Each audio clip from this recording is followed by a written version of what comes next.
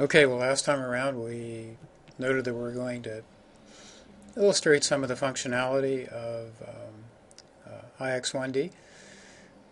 We're taking a look at a sounding that you're already familiar with. We have sounding number 3, and these are the horizontal dipole observations. These are the vertical dipole observations.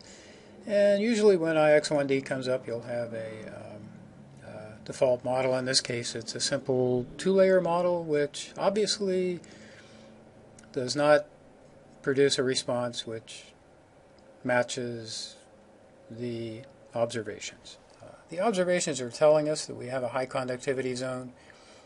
Both the horizontal and the vertical dipole measurements are telling us that.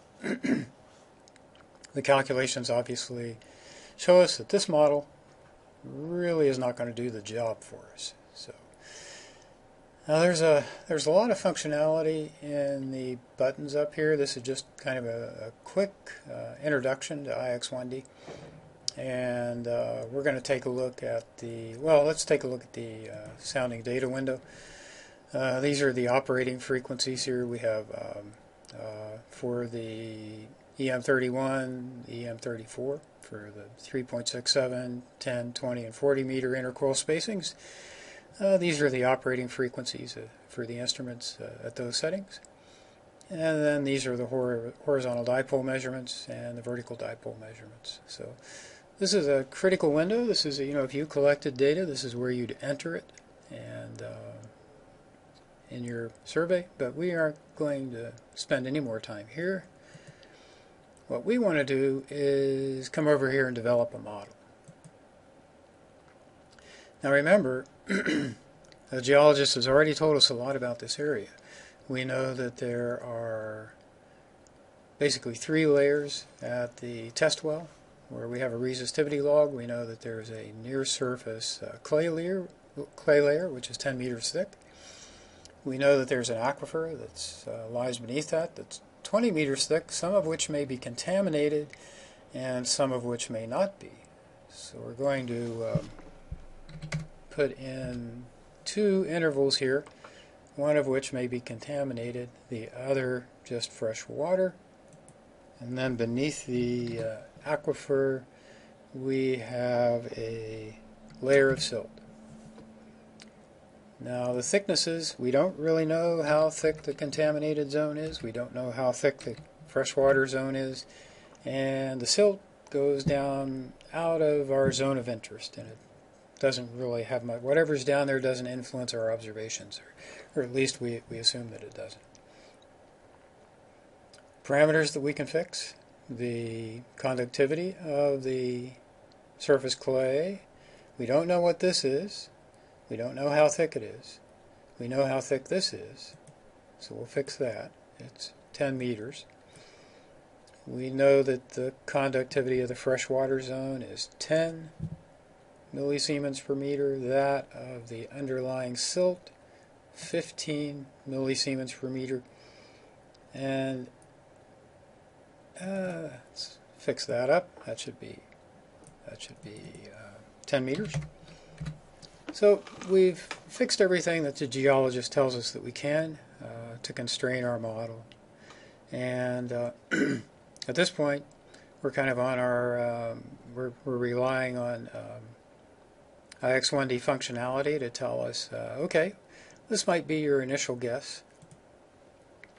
Well, it's not much better than the one we had before. We can see that the calculated conductivities are way too low and don't really match the observations at all. Well, IX1D has some nice functionality. You can see here we can go through an inverse calculation process that will attempt to minimize this error. We have 53% error here. Let's do one iteration. And the iterations, what they do is they try to minimize the difference between the calculations and the observations. The code is designed to minimize the root mean square difference between calculations and observations, so we get Just with one iteration, we reduce our error down to less than 3%. So, as we would have expected, just looking at the data without looking at this at all, the upper portion of the aquifer is contaminated. And but we don't have a perfect match yet. So we can go in and we can do more iterations. And it'll do multiple iterations there. And you can see that we're getting that error down to below 1%. And this is synthetic data, so we can, if we keep going, we can probably get it down to 0. But here we have a very, very small error. We have 0.03% error looking down here. So this won't happen to you when you're working with real data. You probably wish it would, but it doesn't work out that way.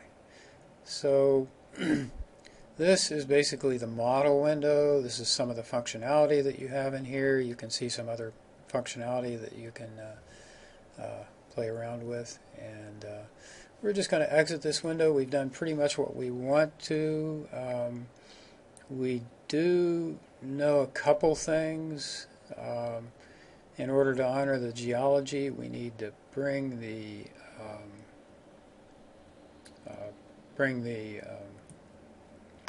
base of the aquifer down to 30 meters. We could easily come over here and put that in exactly. So we have 30 meters in there.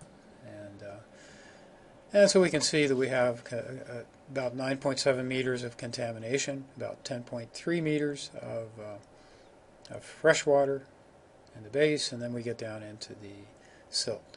And so this model that we've developed honors all the geological observations that we have in the area. We've maintained the thickness of the surface clay. We've maintained the depth to the base of the aquifer. We're consistent with the data.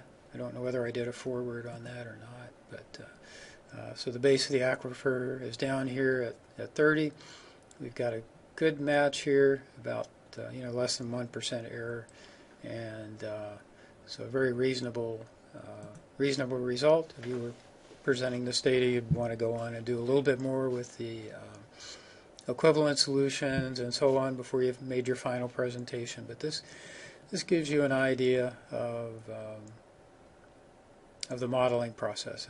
Again, just a very brief intro to IX1D functionality. And Interpex Limited does have a download site, and you can actually download an IX1D demo version. So I'd recommend that you, if you're interested, to visit the Interpex site and play around with this software. It's very easy to use and easy to learn.